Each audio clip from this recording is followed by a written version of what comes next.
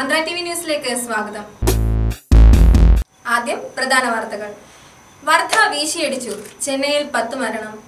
വർധ ചുഴലിക്കാറ്റ് സൂക്ഷ്മ നിരീക്ഷണത്തിന് ദുരന്ത നിവാരണ അതോറിറ്റിക്ക് നിർദ്ദേശം നൽകി മുഖ്യമന്ത്രി. ഡിജിറ്റൽ മണി ഉപയോഗിച്ച് പെട്രോൾ അടിച്ചാൽ ഇന്നു മുതൽ ഇളവ്. പ്രകൃതി ദുരന്തം മുൻകൂട്ടി അറിയാൻ കേരളത്തിൽ 2 ഡോപ്ലർ റഡാർ. തിരിച്ചെത്താൻ ഇനി 2.21 ലക്ഷം കോടി രൂപ മാത്രം. കാഴ്ചയുടെ വിസ്മയമൊരുക്കി ബിനാലേക്ക് തുടക്കം. മത്സ്യബന്ധന ജലഗതാഗത മേഖലകളിൽ നോർവേ കേരളവുമായി സഹകരിക്കും. ബാലൻഡിയോർ പുരസ്കാരം ക്രിസ്ത്യാനോ റൊണാൾഡോയ്ക്ക്. 4ാം പുരസ്കാരം മെസ്സിയെ പിന്തള്ളി. വാർത്തകൾ വിശദമായി. മണിക്കൂറിൽ 130 മുതൽ 150 കിലോമീറ്റർ വരെ വേഗത്തിൽ വീശിയടിച്ച വർധ ചുഴലിക്കാറ്റ് തമിഴ്നാടിനെ പിടിച്ചുലച്ചു. ശക്തമായ കാറ്റിലും പേമാരിയിലും തമിഴ്നാട്ടിലും ആന്ധ്രാപ്രദേശിലും കനത്ത നാശനഷ്ടം. ചെന്നൈയിൽ 10 പേർ മരിച്ചതായി റിപ്പോർട്ട്. 20,000-ഓളം പേരെ ദുരിതബാധിത കേന്ദ്രങ്ങളിൽ നിന്നും ഒഴിപ്പിച്ചു. റെയിൽ, റോഡ്, വ്യോമഗതാഗതം സ്തംഭിച്ചു. ചെന്നൈ വിമാനത്താവളം അടച്ചിട്ടിരിക്കുകയാണ്. ചെന്നൈയിൽ സബർബൻ ട്രെയിൻ സർവീസ് നിർത്തി. കേരളത്തിലേക്കുള്ള ട്രെയിനുകൾ റദ്ദാക്കി. വർധ ചുഴലിക്കാറ്റ് സൂക്ഷ്മ നിരീക്ഷണത്തിന് ദുരന്ത നിവാരണ അതോറിറ്റിക്ക് നിർദ്ദേശം നൽകി മുഖ്യമന്ത്രി. തമിഴ്നാട്ടിലെ വർധ ചുഴലിക്കൊടുങ്കാറ്റിനെ തുടർന്നുണ്ടായ സ്ഥിതിഗതികൾ സൂക്ഷ്മമായി നിരീക്ഷിക്കാൻ സംസ്ഥാന ദുരന്ത നിവാരണ അതോറിറ്റിക്ക് കർശന നിർദ്ദേശം നൽകിയതായി മുഖ്യമന്ത്രി പിണറായി വിജയൻ അറിയിച്ചു. തമിഴ്നാട്ടിലെ ജനജീവിതം സാധാരണ നിലയിലാക്കാൻ ആവശ്യമായ സഹായം നൽകാൻ കേരളം തയ്യാറാണെന്ന് തമിഴ്നാട് സർക്കാരിനെ അറിയിച്ചിട്ടുണ്ട്. ലഭ്യമായ വിവരമനുസരിച്ച് പരിഭ്രാന്തരാവേണ്ട കാര്യമില്ല. തമിഴ്നാട്ടിൽ വസിക്കുന്ന മലയാളികളുടെ സുരക്ഷിതത്വം ഉറപ്പുവരുത്തണമെന്നും തമിഴ്നാട് സർക്കാരിനോട് മുഖ്യമന്ത്രി അഭ്യർത്ഥിച്ചു. ചുഴലിക്കൊടുങ്കാറ്റ് ബാധിത പ്രദേശങ്ങളിൽ നിന്ന് ശബരിമല തീർത്ഥാടനത്തിന് എത്തിയ ഭക്തന്മാർ നാട്ടിലേക്കുള്ള യാത്ര പുനഃക്രമീകരിക്കുന്നതിനടക്കമുള്ള കാര്യങ്ങൾ ഏകോപിപ്പിക്കുന്നതിന് പത്തനംതിട്ട ജില്ലാ കളക്ടറോട് മുഖ്യമന്ത്രി നിർദ്ദേശിച്ചിട്ടുണ്ടെന്നും. പ്രകൃതി ദുരന്തം മുൻകൂട്ടി അറിയാൻ കേരളത്തിൽ 2 ഡോപ്ലർ റഡാർ. ചെന്നൈയിൽ ദുരന്തം വിതച്ച വർധ ചുഴലിക്കാറ്റ് പോലുള്ള പ്രകൃതി ദുരന്തങ്ങൾ മുൻകൂട്ടി അറിയാൻ കേരളത്തിൽ 2 ഡോപ്ലർ റഡാറുകൾ.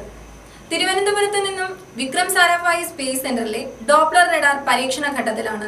വടക്കൻ ജില്ലകൾക്ക് പ്രയോജനപ്പെടുന്ന രീതിയിൽ മംഗലാപുരത്ത് ഡോപ്ലർ റഡാർ സ്ഥാപിക്കാനുള്ള ഒരുക്കങ്ങളും തുടങ്ങി.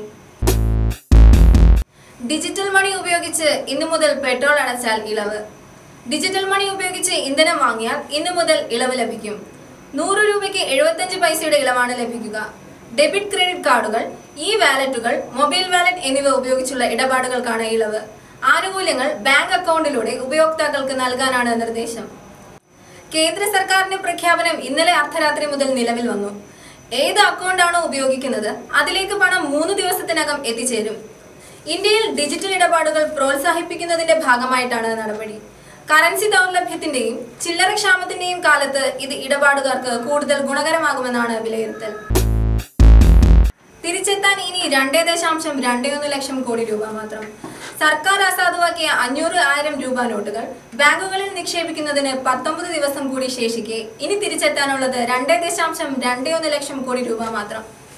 ഡിസംബർ 10 വരെയുള്ള കണക്ക് പ്രകാരം 500,000 രൂപ നോട്ടുകളുടേതായി 13.23 ലക്ഷം കോടി രൂപ ബാങ്കുകളിൽ നിക്ഷേപമായി തിരിച്ചെത്തി.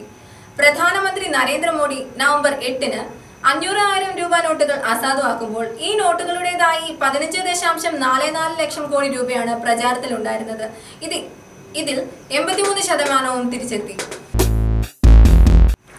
കാഴ്ചയുടെ വിസ്മയമൊരുക്കി ബിനാലേക്ക് തുടക്കം. ലോക സമകാലിക കലയാകെ കേരളത്തിന്റെ മണ്ണിൽ സമ്മേളിപ്പിച്ച് ലോകശ്രദ്ധ നേടിയ കൊച്ചി മുസിരിസ് ബിനാലയുടെ 3ാം പതിപ്പിന് ഉത്സവാഘോഷത്തോടെ തുടക്കമായി.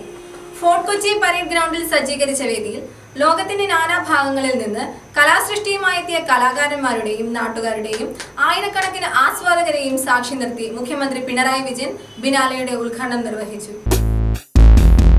മത്സ്യബന്ധന ജലഗതാഗത മേഖലകളിൽ നോർവേ കേരളവുമായി സഹകരിക്കും.